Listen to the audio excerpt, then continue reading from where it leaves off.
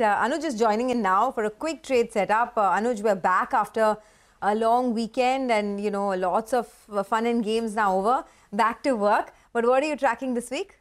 Yeah, morning, Sonia. Good to have all three of you back as well in full strength.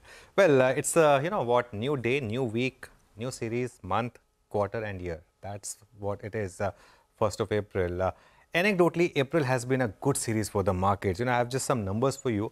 Of course, you want to take it with pinch of salt for the April 20 series because that was immediately after that COVID lockdown and after the month of March. But even then, if you see the other years, more or less the series has been quite positive. And, at the start of a new financial year, new allocations are made. So generally, it's been a good month. Now, the rollover picture is very interesting. You've seen 70% rollover for Nifty versus an average of 80%.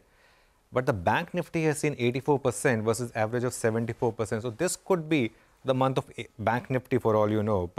On the Nifty, we missed hitting the all-time high by 10 points on Thursday. It was that kind of a late surge and then an equally sharp fall in the last half an hour. The base case is that the Nifty has made some kind of bottom at 21,900 to 22,000 and it could be a good month for the broader market. We've started to see signs of that over the last 1 week. Coming to levels now then on the Nifty, the first resistance is 22,425 based on the charts and the bigger resistance is at 22,526, the all-time high. The support, of course, which is more important, comes in at 22,164, Thursday's low, and then the bigger support, 21,950 to 22,000, based on options and the recent low as well.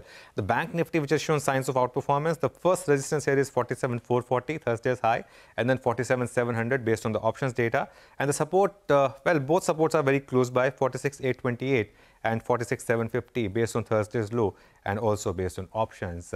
As always, I leave you with the one quote for the day, and this one comes from perhaps the greatest humorist of all time, Mark Twain. Today's April Fool's Day. The 1st of April is the day we remember what we are the other 364 days of the year. So enjoy April 1st. All right. That's a nice one. Anuj, thanks very much for that.